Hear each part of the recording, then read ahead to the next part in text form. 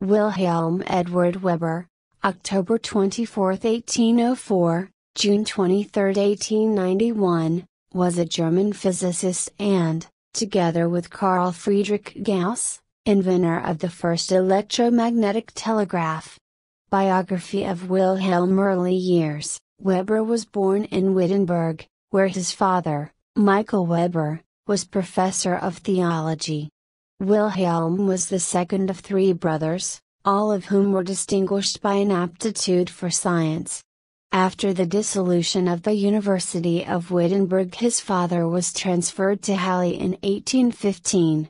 William had received his first lessons from his father, but was now sent to the Orphan Asylum and grammar school at Halle. After that he entered the university, and devoted himself to natural philosophy. He distinguished himself so much in his classes, and by original work, that after taking his degree of doctor and becoming a Privatdozent he was appointed Professor Extraordinary of Natural Philosophy at Halle. Career. In 1831, on the recommendation of Carl Friedrich Gauss, he was hired by the University of Göttingen as Professor of Physics, at the age of 27. His lectures were interesting, instructive, and suggestive. Weber thought that, in order to thoroughly understand physics and apply it to daily life, mere lectures, though illustrated by experiments, were insufficient, and he encouraged his students to experiment themselves, free of charge, in the college laboratory.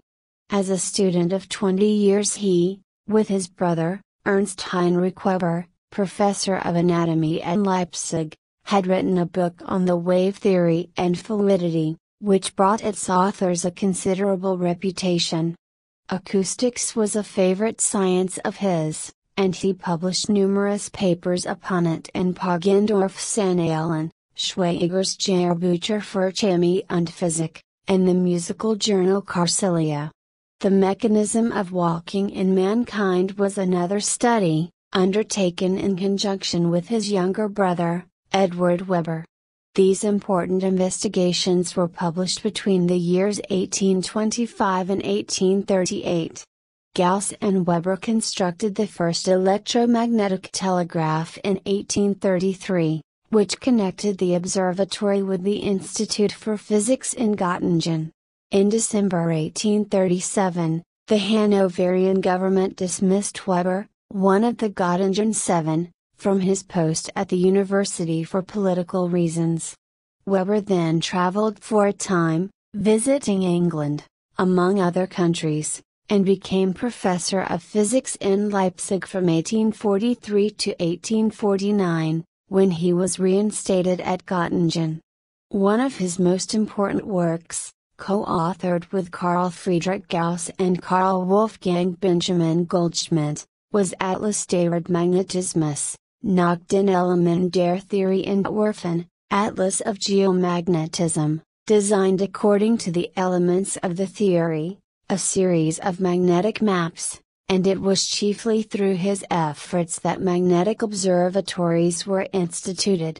He studied magnetism with Gauss, and during 1864 published his electrodynamic proportional measures containing a system of absolute measurements for electric currents, which forms the basis of those in use.